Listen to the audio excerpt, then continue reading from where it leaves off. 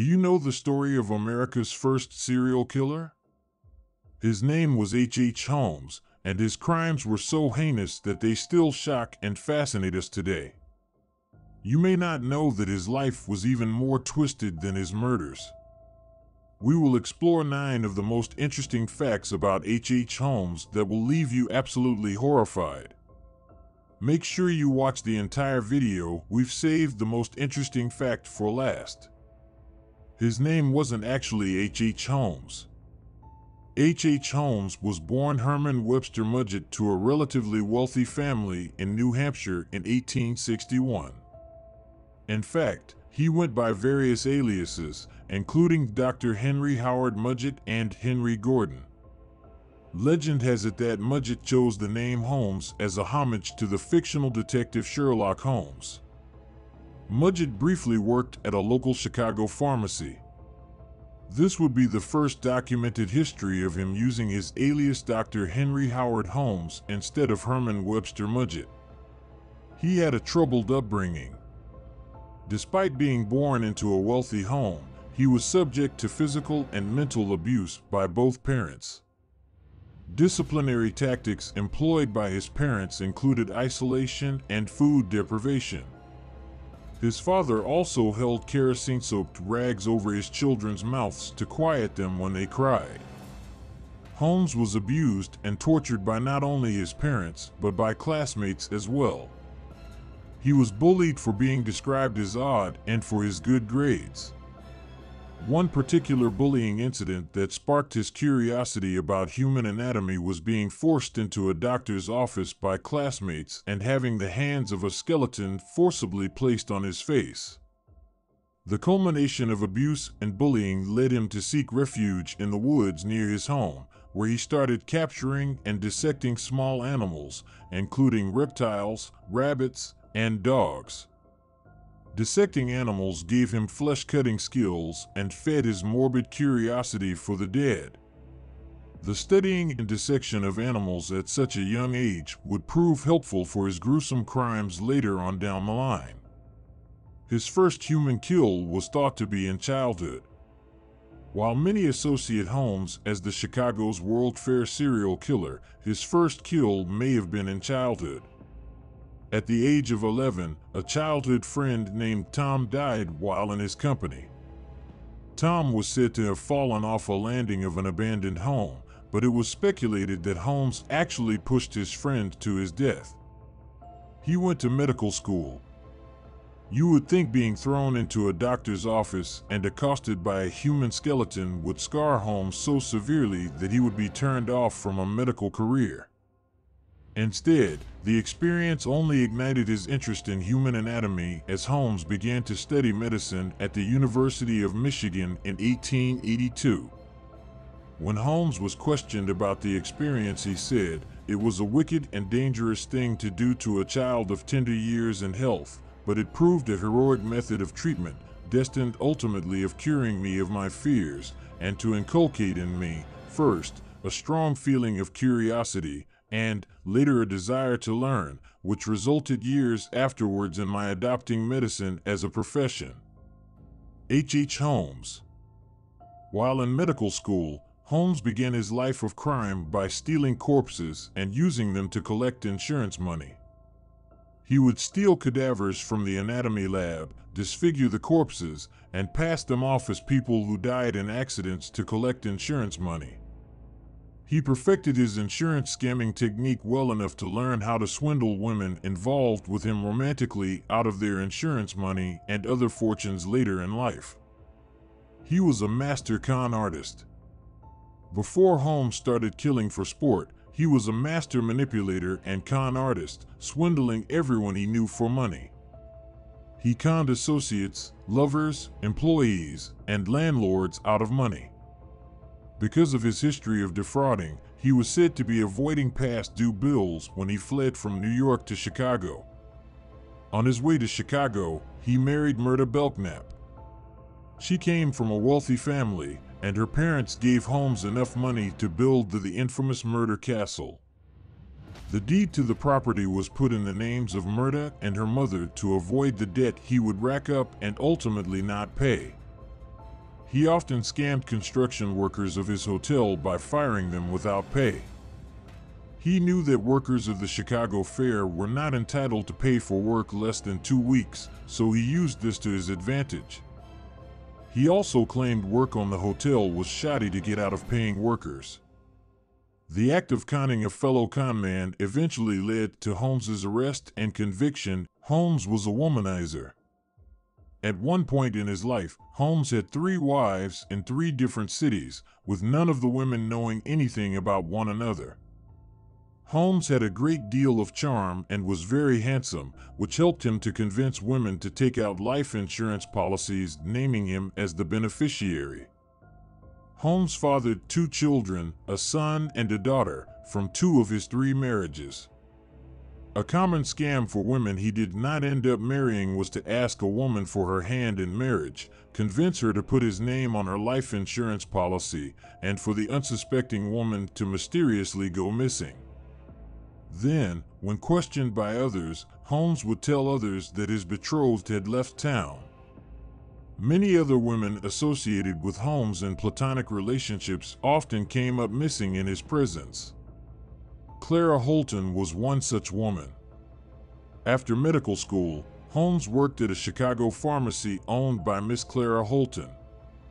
Soon after starting to work at the pharmacy, Clara mysteriously disappeared, and Holmes took over the pharmacy. Soon after Miss Holton's disappearance, he purchased the vacant lot across the street from the pharmacy, where he started construction on the murder castle. The murder castle was constructed for killing and disposing of bodies. Holmes took advantage of the traffic the Chicago World's Fair in 1893 would bring and built a hotel in close proximity. Holmes carried out his heinous crimes in his hotel. Located 3 miles west of where the fair was held in Jackson Park, the hotel completed construction just a year before the fair in 1892. It was an elaborate building with 100 rooms that covered the entire city block at the corner of South Wallace Avenue and 63rd Street in Englewood. The murder castle was built with complex architecture and a series of designs to suit the preference of killing his victims. The murder castle contained an operating room, a mortuary, a room for human experiments, and a torture chamber. His rooms allowed him to kill without detection from the outside world. The castle's bottom floor consisted of his own drugstore and various other shops, while the top floor held offices, as well as a labyrinth of rooms and doorways opening to brick walls, stairways leading to nowhere, and an oddly angled hallway.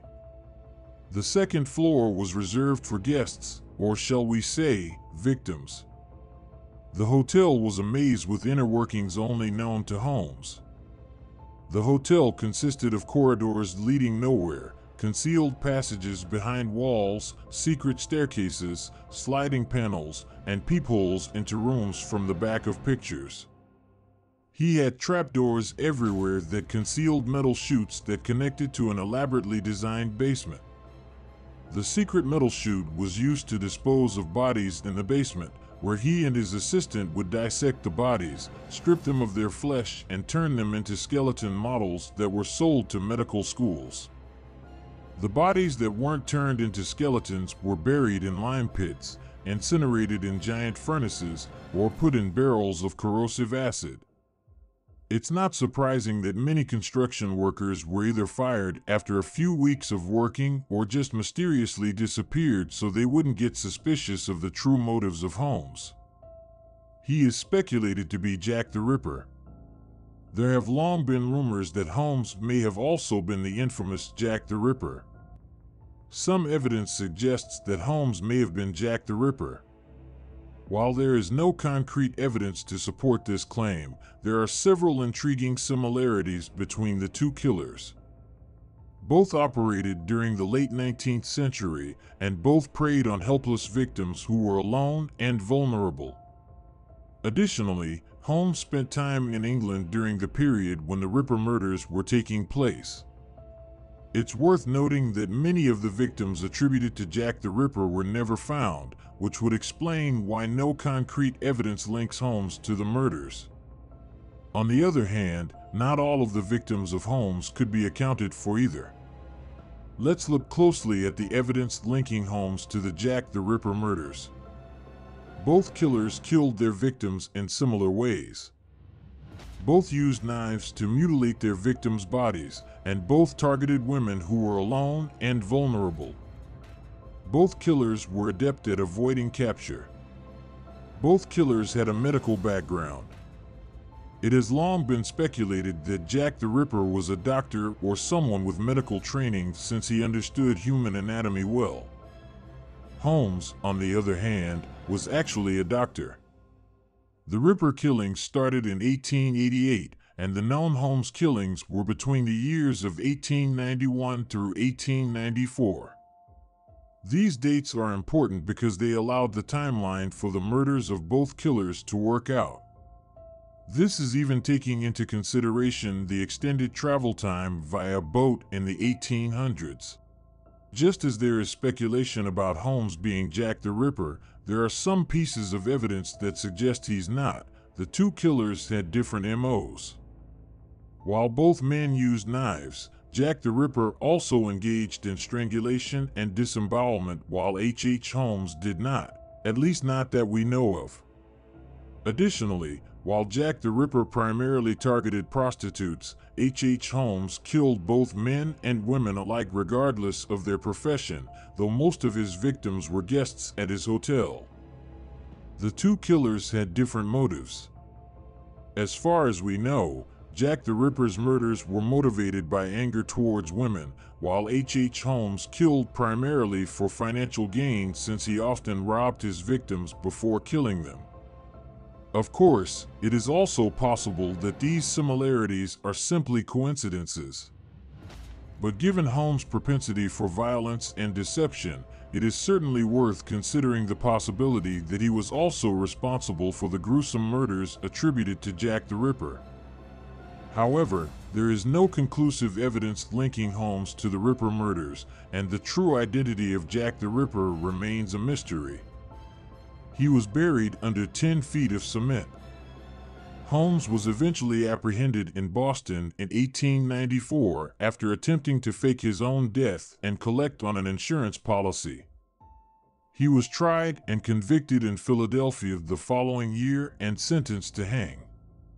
Upon his arrest, Dr. Holmes confessed to 27 murders, with plans to kill at least a dozen more, although some believe the actual number is closer to 200. He was tried and convicted for the murder of Julia Connor. However, the exact details of her death remain a mystery. Due to his perceived popularity with the public and the fact that he himself dissected bodies for sport, he requested his body be buried under cement to prevent grave robbers.